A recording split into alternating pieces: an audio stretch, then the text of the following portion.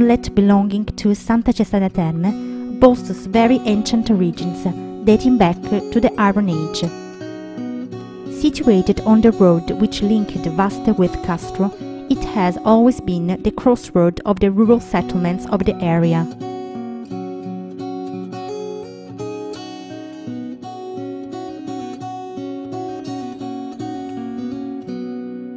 At the entrance of the village, you can find the well-known cisternale, a pond carved into the rock, probably dating back to the Iron Age, which supplied water to the rural settlements of the surroundings.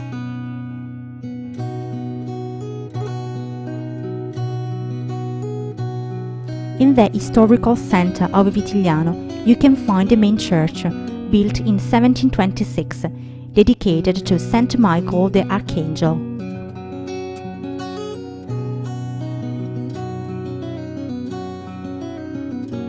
A few dozen meters from the main church, one finds the chapel of San Rocco, which contains the statue of the co-patron saint, whose feast day is celebrated in Vitigliano on August 21st and 22nd.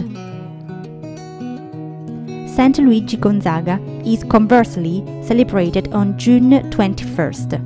For the occasion, the statue of the saint is carried in a solemn procession and is welcomed by the faithful with decorations constructed from palm leaves. The feast of Saint Luigi is very important because it marks the end of spring and the beginning of summer.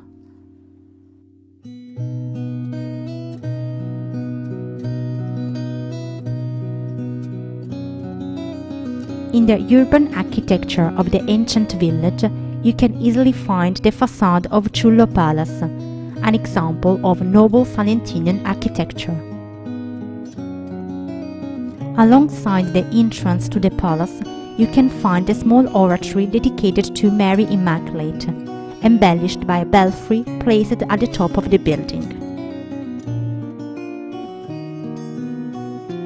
Gargasole Palace is the cultural center of Santa Cesarea Terme.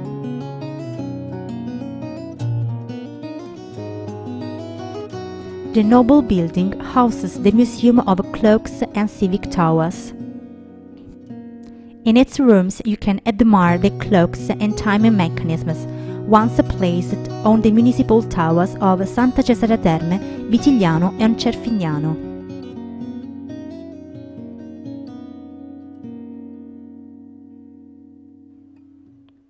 In addition, it is possible to visit the permanent exhibition dedicated to ancient fossils.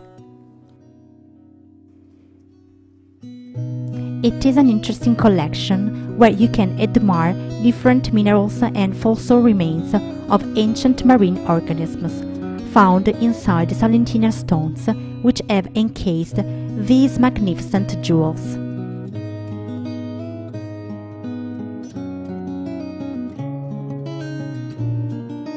The Maria Santissima Addolorata Church stands near the Calvary. This is a building linked to the confraternity of the same name in Vitigliano and completely constructed from Carparo and Leccese limestone.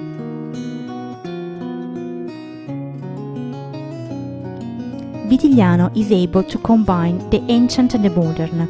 It is fascinating to walk through the streets of the small historical center, or along the dirt roads that cross the dry stone walls, where the smells and colors of the land bring to mind Salento's history.